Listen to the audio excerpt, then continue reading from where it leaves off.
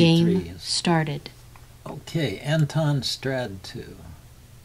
Let's try e4. Yeah, e4. Yeah, let's see. Didn't quite line that up right. There. Okay, e4, c5. We got a Sicilian here. I'm going to play an open Sicilian. d4. And then I'm defending the pawn. And now black chooses the Najdorf. So, well, let's go back to the bishop g5 line. I haven't played that in a while. This is the kind of the old main line. If the queen comes out here, it can be the poison pawn variation.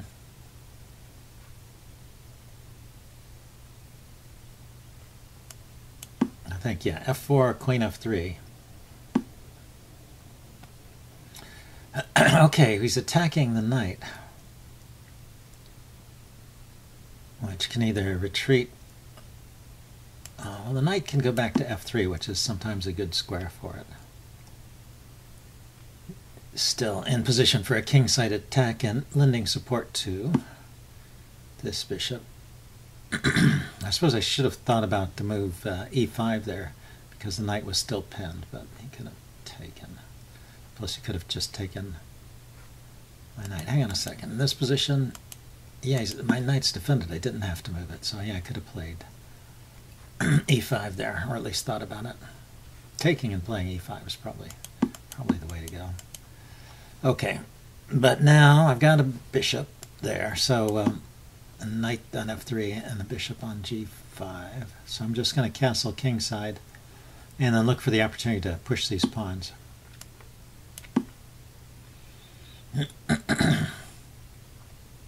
Looks like I can push on to f4 at some point.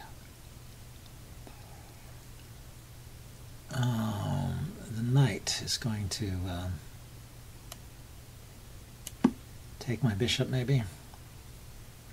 Trade it. I will trade my bishop for that knight.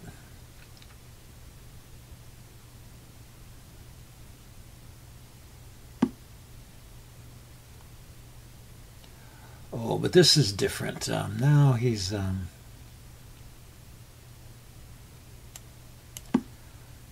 threatening to take twice here and mess up my pawn structure a bit. So I'm not really sure what's going on. If this knight moves, I can take the bishop and then move my bishop away. Yeah, if he takes my bishop, this is what I wasn't sure about. Maybe I can take his knight with the pawn.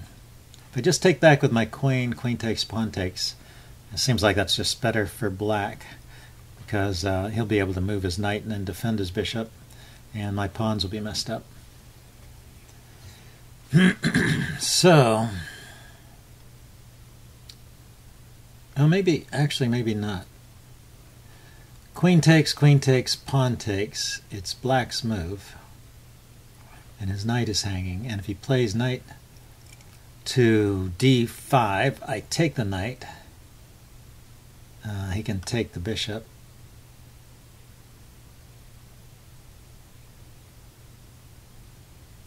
And then this knight can move, but it doesn't have any great...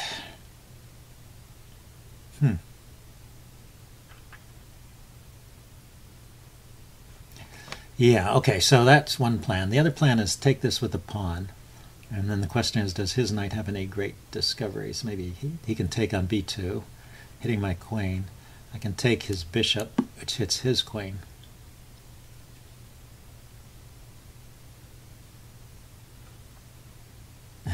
Well, I spent a lot of time on that move, but if pawn takes is winning, which I think it's winning a piece, so I don't see a great way for black to save the game. Check. Oh, he moves the queen with check. Does that help? Well, the knight can go here then, that means. So we can win the exchange. But after knight takes, rook takes, I mean knight f2 check and rook takes f2.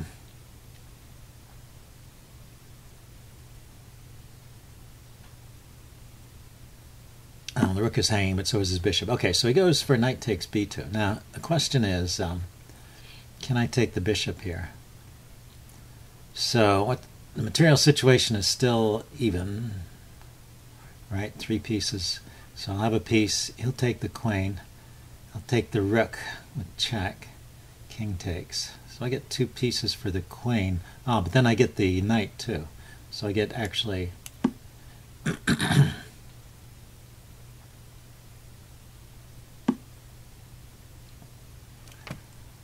because this goes with check. It buys me a tempo to take his knight.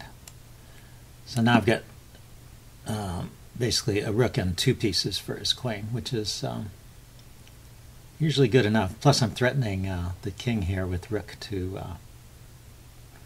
d8. Threatens drastic stuff. Yeah, well, he blocks that. Good. Okay.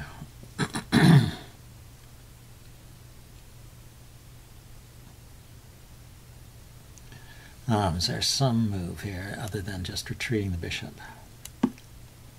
Didn't see it.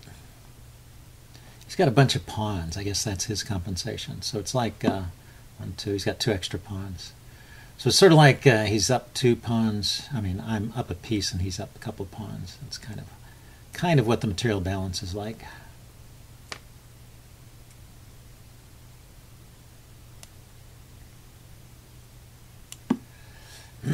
Maybe rook to, bishop f2, indirectly hitting the queen.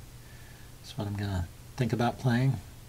And then I'm putting some pressure on e6 there.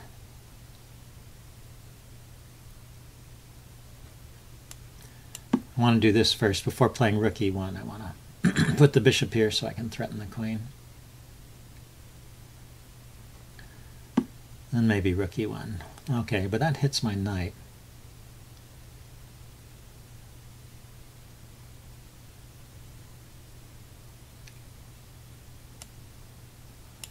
Okay, so the knights defend each other. This pawn is defended. He's picking up a pawn over here.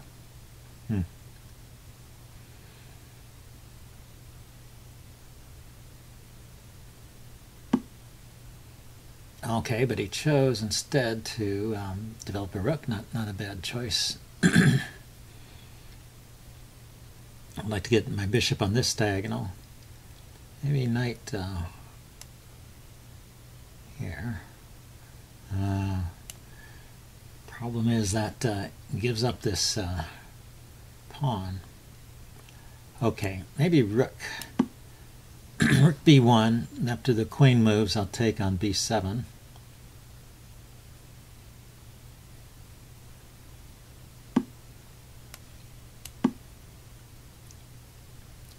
And now I'm threatening knight to c6 check, because the bishop is pinned and that forks the king and the rook.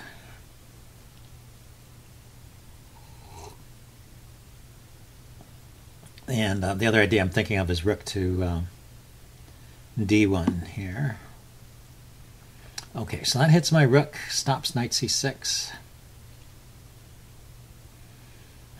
because he can take with the queen. So let's oh, and he's hitting my my g2 square, and he's threatening bishop to c6. If this knight moves away, bishop to c6 is dangerous. Well, if the rook moves away too, the knight could move away. Okay, so first defend the rook.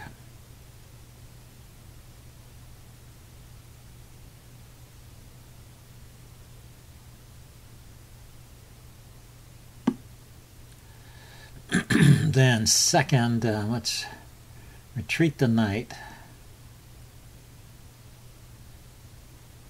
or maybe advance the knight.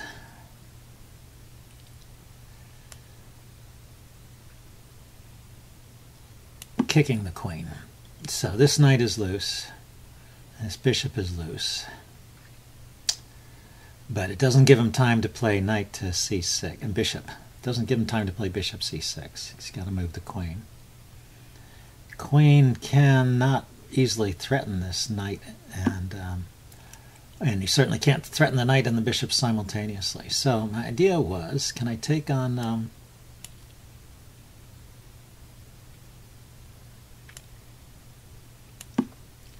e6, bishop takes, knight takes, queen takes, then rook e1, skewering the queen and the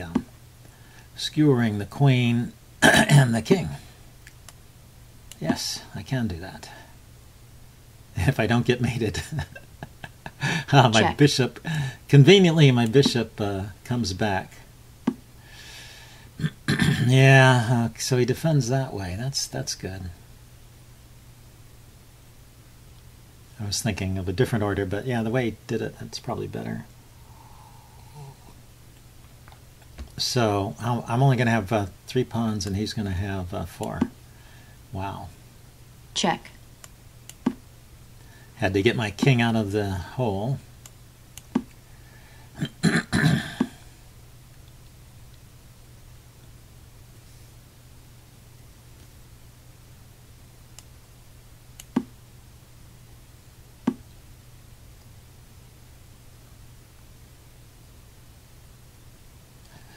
Okay, let's if it turns into a race, actually I have to get my rook in front of the pawn.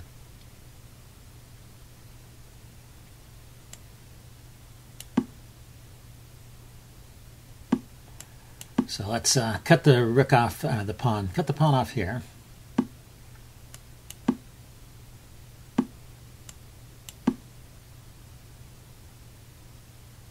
Check.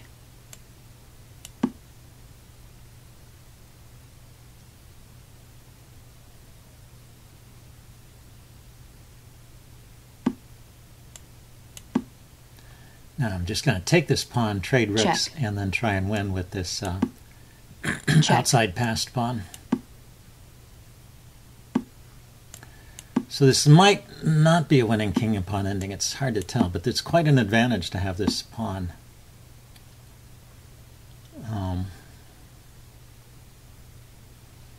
But his pawns are not blocked.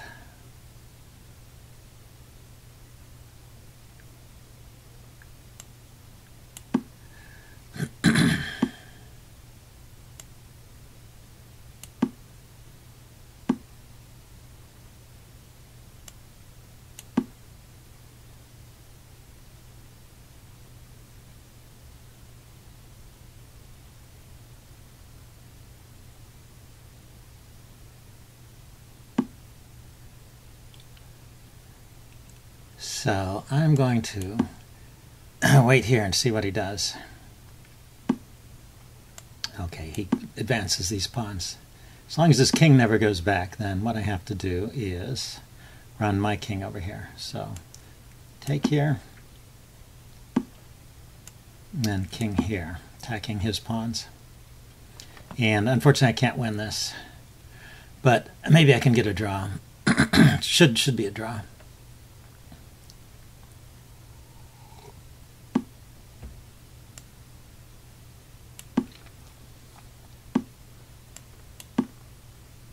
Game drawn. Okay, game drawn. Well, I will do a postmortem as usual. See you guys later. Bye.